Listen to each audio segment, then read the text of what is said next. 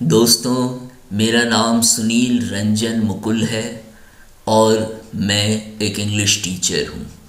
अभी मैं आपके लिए फॉलोअर कविता का हिंदी रूपांतर लेकर आया हूँ, जिसके कवि सेमस हेने हैं। सेमस हेने एक किसान के पुत्र थे। उनकी यह कविता उनके पिता के वर्णन से प्रारंभ होती है। फॉलोअर यानी अनुसरण करने वाला। यह कविता पिता और पुत्र के बीच के संबंध को दर्शाती है। इस कविता का शीर्षक यह बताता है कि कैसे छोटा हेने अपने पिता के पीछे पीछे रहता था जब वे खेत में हल चला रहे होते थे। यह कविता अतीत से वर्तमान में प्रवेश करती है और पुत्र की अपने पिता के प्रति प्रतिक्रिया को, समय के बीतने और पिता के बूढ़े होने को व्यक्त करती है। यह एक आत्मकथात्मक कविता है जो एक बालक के रूप में कवि के अनुभवों को दर्शाती है और पुत्र पर पिता के प्रभाव को व्यक्त करती है जब पिता खेत में काम कर रहे होते हैं और उनका पुत्र उनके पीछे होता है। पिता के प्रति एक गहरा और छुपा हुआ सम्मान का एहसास होता है। इस कविता की प्रमुख विशेषता इसके उद्देश्य की गहराई है। यह कविता अतीत में प्रारंभ होती है जब कवि बालक था और अपने पिता के पीछे रहता था जब वे खेत में हल चलाते थे।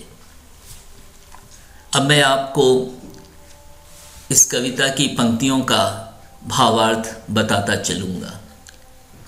My father worked with a horse plow.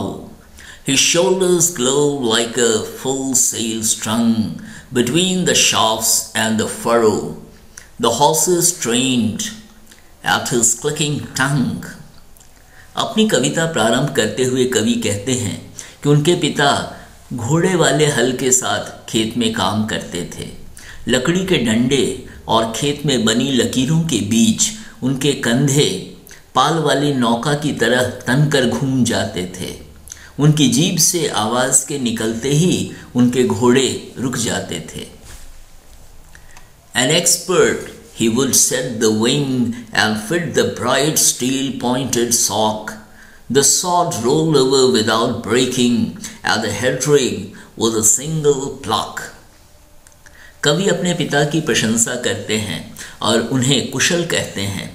वे कहते हैं कि कितनी कुशलता से उनके पिता विंग को और चमकीले स्टील के नुकीले सॉक को लगा देते थे। एक झटके से जमीन का कटा हुआ टुकड़ा यानी सॉड एक तरफ बिना टूटे लुढ़क जाता था, उस स्थान पर जहां लकीरें प्रारंभ होती थी। Of rains, the sweating team turned round and back into the land. His eye narrowed and angled at the ground, mapping the furrow exactly. लगाम लिए पसीने होती पिता, पुत्र और घोड़े की टोली एक कतार के अंत होने पर पीछे घूम गई और वापस खेत में आ गई। मतलब इस घटना की चर्चा करते हुए कहते थे कि ऐसा हमेशा होता था। कवि कहते हैं कि उनके पिता की आंखें सिकुड़ जाती थीं और वे तिरछी नज़रों से ज़मीन को देखते थे और लकीर को बिल्कुल सही तरीके से देखते थे, जिससे उन्हें समझ में आ जाता था कि उसके बाद क्या करना था। I stumbled in his hobnailed wake, fell sometimes on the polished sod, sometimes he rode me on his back, dipping and rising to his plod. यहाँ कविता की दिशा बदल जाती है। यहाँ कवि अपने विषय में कहने लगते हैं। वे अपने बचपन के विषय में बताते हैं कि कैसे अपनी लापरवाही के कारण वे अपने पिता के पैरों से बने गड्ढे में लड़खड़ा जाते थे और कभी कभी साफ किए हुए मिट्टी के टुकड़ों पर गिर पड़ते थे। कभी कभी उनके पिता भारी कदमों से उचक उचक कर चलते हुए उन्हें अपनी पीठ पर सवारी देते थे। I wanted to grow up and plow, to close one eye, stiffen my arm. All I ever did was follow in his broad shadow round the farm.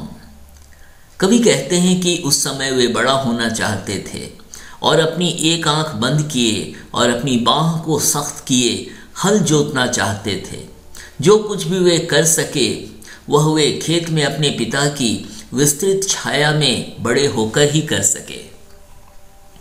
I was a nuisance, tripping, falling, yapping always, but today it is my father who keeps stumbling behind me and will not go away. वे कहते हैं, मैं एक परेशानी था, लड़खड़ाता था, गिर पड़ता था, हमेशा बड़बड़ाता था, लेकिन आज मेरे पिता लड़खड़ाते रहते हैं मेरे पीछे और वे उन्हें छोड़कर नहीं जाएंगे। इस कविता में एक पुत्र की अपने पिता के प्रति अत्यंत कोमल भावनाओं की गहराई की खुशबू है। जिस स्नेह से पिता अपने पुत्र का ख्याल रखते थे, उसी तरह पुत्र अपने बूढ़े पिता का बहुत ध्यान रखते हैं। यह कविता बहुत ही सुंदर और प्रेरणादायक संदेश देती है कि किसी में कितनी भी शक्ति क्यों न हो, एक दिन उसे कमज़ोर हो दूसरे पर निर्भर होना पड़ता है और उसे स्नेह तभी मिलता है जब उसने कभी स्नेह दिया हो। तो दोस्तों, यहाँ पर यह कविता समाप्त होती है और मुझे उम्मीद है आपको यह कविता समझ में आ गई होगी और बार बार आप सुनेंगे तो कविता बिल्कुल स्पष्ट हो जाएगी। यदि आपने मेरे चैनल को सब्सक्राइब किया है तो अच्छी बात है। यदि आपने मेरे चैनल को नहीं सब्सक्राइब किया है तो मैं उम्मीद करता हूँ कि आप मेरे चैनल को सब्सक्राइब करेंगे और आगे भी मैं आपको बहुत अच्छे अच्छे वीडियोस दिखाता रहूँगा, जिससे आपका काफ़ी ज्ञानवर्धन समय समय पर होता रहेगा। ऐसा मेरा वादा है। Thank you.